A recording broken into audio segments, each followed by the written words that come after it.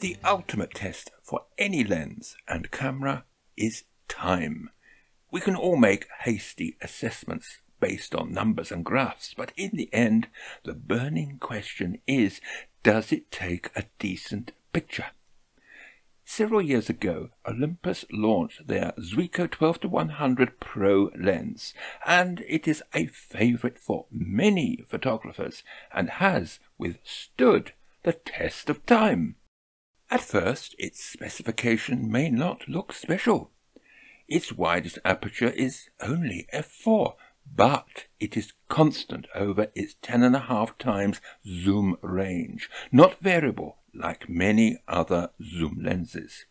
It has a very effective image stabilizer, and speaking from experience and not figures, when combined with the image stabilizer on my EM1 Mark II, handheld photos, yes, can be taken at long shutter speeds in low light that many photographers simply don't believe. Somebody once told me that it wasn't right. Oh, no. Now for the proof of the pudding, a selection of images, all handheld, so no tripod or filters, just camera and lens.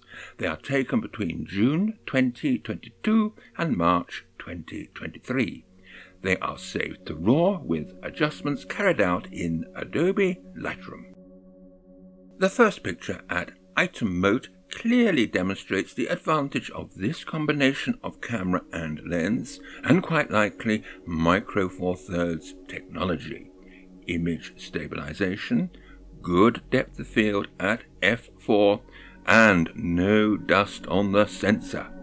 The National Trust do not permit the use of tripods, so I had to handhold. The Malvern Hills are one of my favourite areas because of their association with the English composer Sir Edward Elgar. Much of the success of this image is choosing the right day.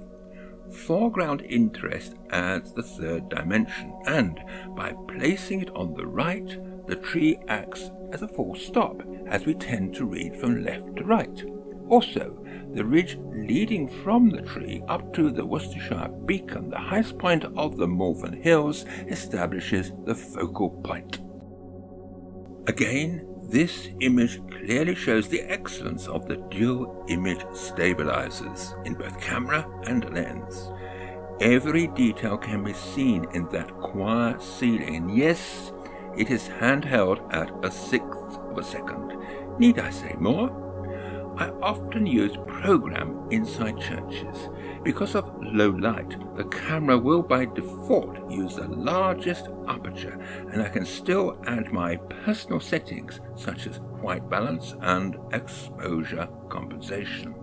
Program is often mistakenly assumed as auto. It is not.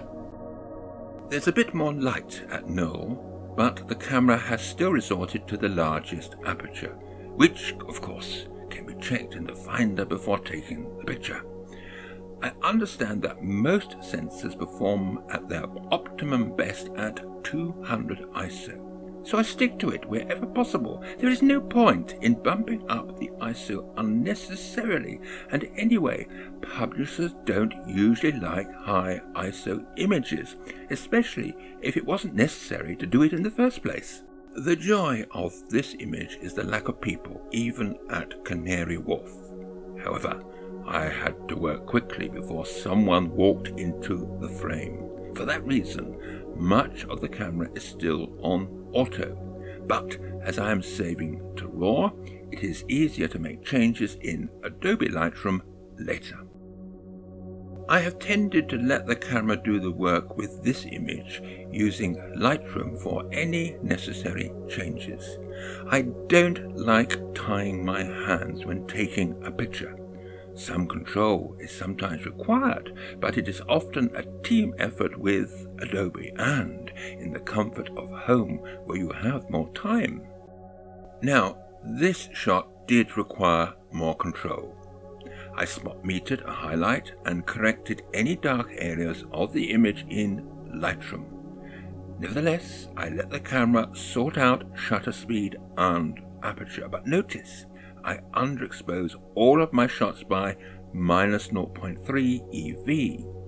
This is to avoid unintentional blown-out highlights that can become difficult to control. This is just up the road from the last shot. You will find 2 other programs about this attractive area on my channel, Hanukkah Mill and Stane Street, a Roman road which the walkers are traversing. I love photographing places that have a place in our history or an artistic association. It gives the picture a reason beyond its appearance. This view became the inspiration for that evergreen melody by the Sleepy Lagoon by Eric Coates, which under these windy conditions might be hard to imagine. The rainbow is for real, not added in a computer. London has many fine churches that you can just enter and take pictures, but not St. Paul's or Westminster Abbey. Usual technique about exposure. Spot the person, by the way. I did take it again, but I thought that I would show that I am no different to anyone else when trying to get a shot without people. Swings and roundabouts. They say that the best images are taken a mile from your home, so here is mine. Note that I am on aperture priority, so that I can use a small aperture. So why?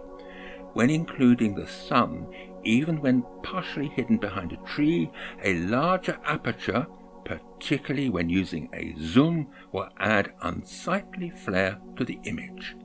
The penalty, of course, is diffraction, but I consider unsightly flare to be a worse problem. So, swings and roundabouts?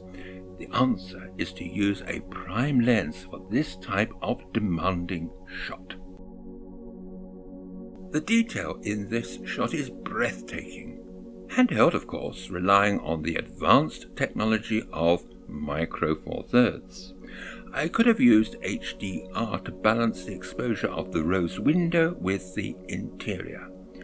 Instead, I spot metered the window, allowing the choir to be rendered underexposed and then corrected in Lightroom. I preferred this approach as it gives greater flexibility and I can change my mind later. I have used the Zuiko 12-100 Pro lens as my workhorse optic since it was released. It covers a very useful range from a generous wide angle to quite a powerful telephoto. Not powerful enough perhaps for wildlife, but useful for highlighting static detail. As said earlier, it has withstood the test of time. The 12-200 came close to a change in my affections, but for the time being I see no need to make that change.